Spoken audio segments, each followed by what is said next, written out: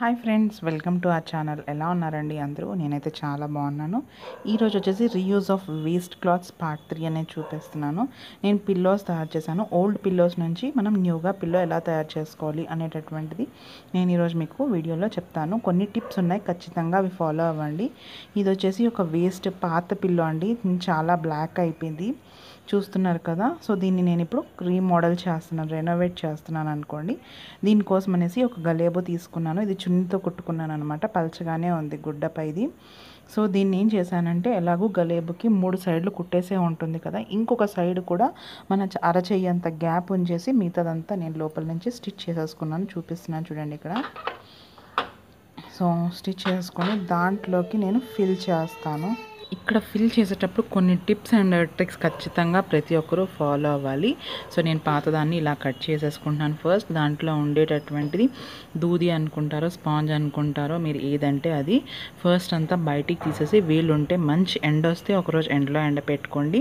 ఎండ లేకపోతే ఓకే, మనం ఏం చేయలేము కనుక. సో అది ఎండాకాలాల్లో ఈ బెడ్స్ని వాటిని వీళ్ళు ఎలా తయారు చేస్తారంటే, దానికి ఒక మిషన్ ఉంటుందండి. ఆ మిషన్లో వేస్తే ఇది మొత్తం డ్రిల్ అయిపోతుంది. డ్రిల్ అయిపోయినప్పుడు ఏంటంటే దూది మొత్తం విచ్చుకుపోయినట్టు అయిపోతుంది అనమాట. సో ఇప్పుడు మనం అంతా విచ్చుకుపోయినట్టు చేయాలంటే చేత్తో కొంచెం కష్టం అవుతుంది కనుక ఎండలో పెట్టేసి సాధ్యమైనంత వరకు చేత్తో తీసేసేయచ్చు. చిన్న చిన్నవైతే నేను ఇక్కడ చిన్న చిన్నగా ఉండే వాటిని అయితే ఏదీ తీయలేదు. ఆ పెద్దగా ఉండే ఒక బండిల్ లాంటిది వాడిని మాత్రం అలా విడదీయడానికి ట్రై చేశాను. ఇవి మాత్రం నేను 2 పిల్లోస్ చేశాను. సో ఇక్కడ వచ్చేసి బ్లాక్ కలర్వి ఉన్నాయి కదా, సో ఇవి అలా తీసుకోవాలి, అలా విడదీసుకోవాలి. అలా విడదీసుకుంటే మనకి దూది అనేది కూడా ఎక్కువ అవుతుంది, ప్లస్ మెత్తగా కూడా తలగడా ఉంటుంది. ఇది మస్ట్ అండి, ఇది మీరు ఖచ్చితంగా ఫాలో అవ్వాల్సిన టిప్ అన్నమాట, ఒకవేళ పాత తలగడాల నుంచి చేసినప్పుడైతే.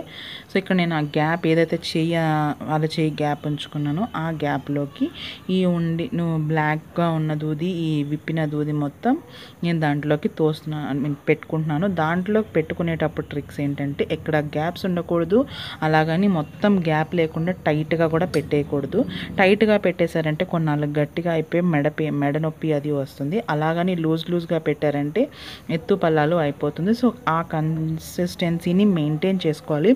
ఇక్కడ గ్యాప్ లేకుండా అలాగని ఎక్కువగా ఫీల్ చేయకుండా చూసుకుంటూ, ఇప్పుడు నేను అక్కడ తీసిన పిల్లోకి ఓన్లీ ఆ బ్లాక్ కలర్ పార్ట్, ఇక్కడ వైట్ది ఇప్పుడు నేను మీ ముందు ఏదైతే తీసానో అది మాత్రమే సరిపోయిందండి. అంటే నేను అంత తక్కువగానే పెట్టాను, ఇది తక్కువగానే పెట్టాలి. వాళ్ళు ఎయిర్ ఫిల్ చేస్తారు కనుక ఆ గ్యాప్ అనేది ఉండిపోవడం వల్ల మనకి మెత్తగా అనిపిస్తుంది మనం బయట నుంచి తీసుకొచ్చినప్పుడు. సో ఇక్కడ మనం ఎయిర్ ఏం ఫిల్ చేయం కనుక చూసుకోవాలి. మనం ఫిల్ చేసేటప్పుడు మాత్రమే చూసుకొని కంప్లీట్గా అది చేత్తో స్టిచ్ చేసుకుంటే సరిపోతుంది. సో నా ఓవరాల్ పిల్లో లుక్ అయితే ఇలా వచ్చిందనమాట. దీనికి నేను నెక్స్ట్ గలేబాలు ఎలా కుట్టాలి అనేటటువంటివి కూడా నేను ఈజీ మెథడ్స్లో మీకు రానున్న వీడియోస్లో చెప్తాను. సో ఇదండి ఓవరాల్ నా పిల్లో లుక్ వచ్చేసి. అండ్ ఇది చున్నీతోనే కుట్టిన పిల్లో. సో నేను నెక్స్ట్ ఎలాంటి పిల్లోస్ కుడతాను అనేది కూడా చూపిస్తాను. అండ్ ఇదేంటి అనేటటువంటిది అనుకుంటున్నారా, నేను ఇంకో పిల్లో కుడుతున్నాను. సో దానికోసం అనేసి నేను పాతగా కత్తెర ఒకసారి స్ట్రక్ అయిపోయినప్పుడు దానికోసం అనేసి ఓ శారీని మొత్తం అలా చిన్న చిన్న ముక్కలుగా కట్ చేసుకున్నాను. ఇది వచ్చేసి నా టాప్ అనమాట. అండ్ దీన్ని నేను ఇప్పుడు ఇంకొక పిల్లో కింద కుట్టుకుంటున్నాను. ఆ గుడ్డ ముక్కలతోని నేను ఇంకో పిల్లో చేస్తున్నాను, మిగిలిపోయిన దూదితోని. సో దానికోసం అనేసి నేను ఇక్కడ ఈ పిల్లో కోసం అనేసి రెక్టాంగిల్ షేప్లో రావడానికి ఈ మెడ వరకు ఉన్నటువంటిది నేను కట్ చేసేసుకుంటున్నాను. సో మెడ నుంచి మన కింద వరకు ఉండే భాగాన్ని కట్ చేసుకొని దీన్ని మనం లెవెల్గా కట్ చేసుకోవాలి. ఫస్ట్ టైం కట్ చేసుకున్నప్పుడు లెవెల్గా ఉండదు కనుక మొత్తం లెవెల్గా కట్ చేసుకున్న తర్వాత, సో ఇక్కడ చూసారా, నేను ఈ వైట్ కలర్ దూదిని అంతా విడదీస్తే ఇంత దూది అయిందనమాట. ఆ అట్ట లాంటి దాన్ని మొత్తం విడదీస్తే. సో నేను దీన్ని కూడా ఏం చేశానంటే పైన ఫుల్గా కుట్టేసుకొని కింద మాత్రం గ్యాప్ ఉంచాను. గ్యాప్ ఉంచేసి మళ్ళీ రివర్స్ చేసేసి దాంట్లోకి ఇది ఫిల్ చేస్తే అస్సలు ఎక్కడా సరిపోలేదండి. ఎక్కడ నేను ఒక కొత్త పిల్లో చేసింది, అది వాళ్ళ మైథిలి వాళ్ళ డాడీ తీసుకున్నారని చెప్పేసి మైథిలి నాకు కూడా కొత్త పిల్లో కావాలి అనేసి అంటే నేను ఇంకో పిల్లో ఇలా తయారు చేశాను అనమాట. సో ఇది నా దగ్గర ఉన్న కలెక్ట్ చేసినటువంటిది అనమాట. నేను మామూలుగా ఎందుకో కట్ చేసి ఉంచాను ఆ గుడ్డ ముక్కలన్నీ.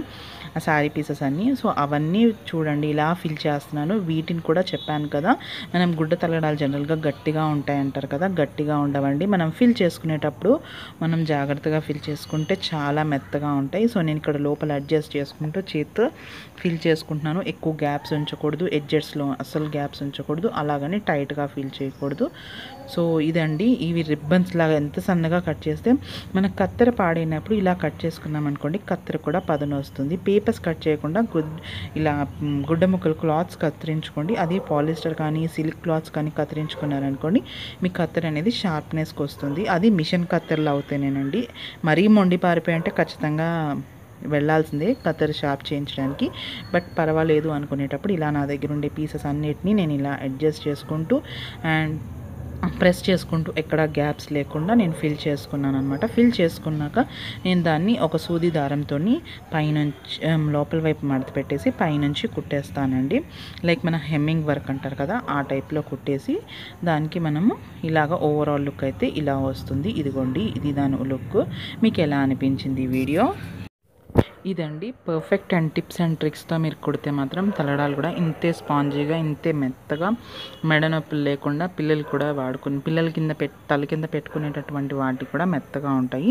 సో ఈ టిప్స్ అండ్ ట్రిక్స్ ఖచ్చితంగా ఫాలో అవ్వాలి. అలాగే మీకు ఈ వీడియో నచ్చినట్టయితే కింద కమెంట్స్ లైక్ ఇవ్వండి అండ్ మీ అభిప్రాయాన్ని కింద కమెంట్ సెక్షన్లో చెప్పండి. అండ్ ఇంకా మీరు నా ఛానల్ని సబ్స్క్రైబ్ చేసుకుని వాళ్ళైతే తప్పకుండా సబ్స్క్రైబ్ చేసుకొని పక్కనే ఉండే బెల్ ఐకాన్ క్లిక్ చేశారంటే నేను ఎప్పుడు వీడియోస్ చేసినా మీ వరకు నోటిఫికేషన్ రూపంలో వస్తాయండి. నేను ఉంటాను. నమస్తే.